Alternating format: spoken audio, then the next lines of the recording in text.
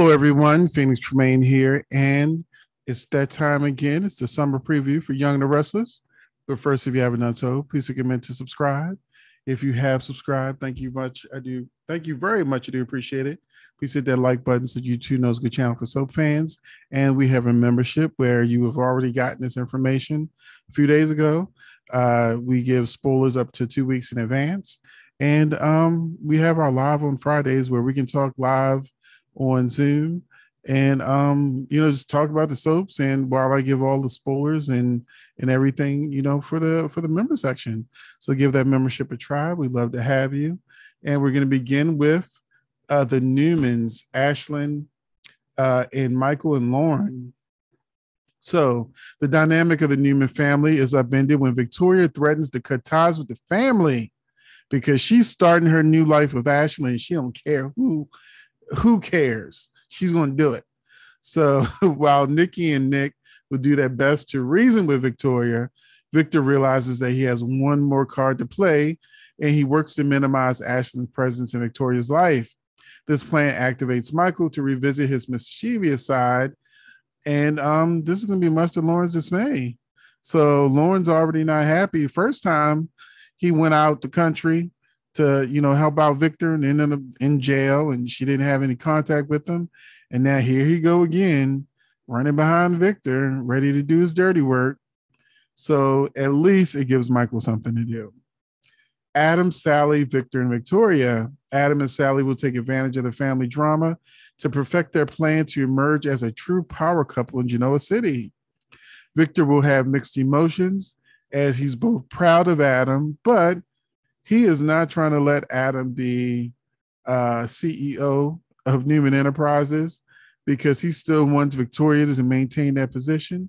And so while Adam is plotting to keep, Ashlyn and Victoria together to make sure that Victor has no choice but to make him CEO again,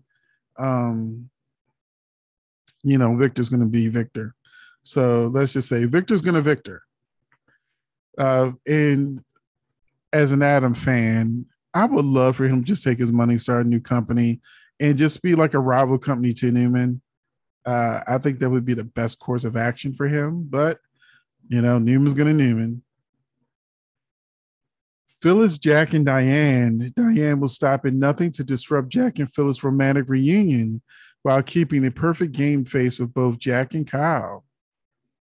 Now, if only Phyllis could get a game face, because her only face is mad that Diane exists. Phyllis, Nikki, and Kyle and Summer. Phyllis and Nikki form an alliance to get rid of Diane Jenkins. Kyle and Summer's marriage will be tested as they find themselves in the middle of it. Thanks to their feuding mothers, Kyle will also stop at nothing to protect Harrison from all this surrounding drama, which leads him to make a shocking decision. Jack, Allie, and Noah. Jack welcomed Allie to town and will do his best to connect with her and make up for lost time with chemo. Allie will find herself drawn to the family business and Noah Newman.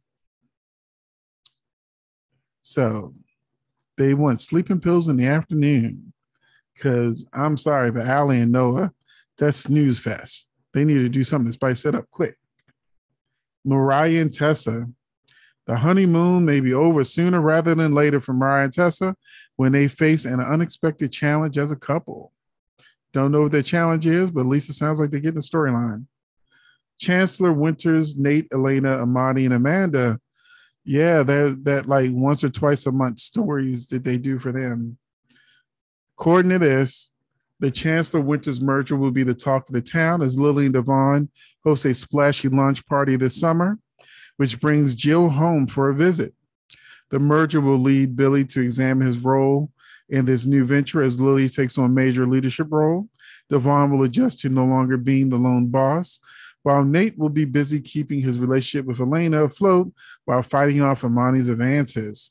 Amanda will learn shocking news that will upset her newfound happiness. And finally, Sharon, Chelsea, Chloe, Chance, and Abby.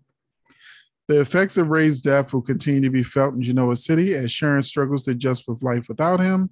Chelsea manages her emotions as she faces her true feelings for Ray. which tests her friendship with Chloe.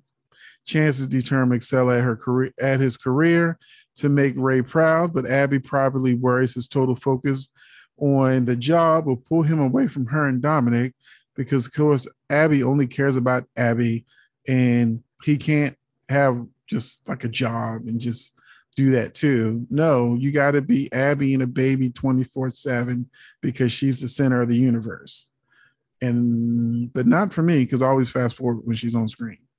It doesn't say it, but we also got the spoiler last week that Abby and Devon are bonding and getting closer, and it's going to upset Chance that he feels like he's not connected to the baby the way Devon is. And so, even though it's not in the summer preview, that's the road we're taking. And I mentioned this months ago, back in February sweeps, that I had found out that they were trying to do an Abby, Chance, and Devon love triangle, which I didn't want then, and I don't want it now. So you can let me know what you want in the comment section, and I'll see you in the next video.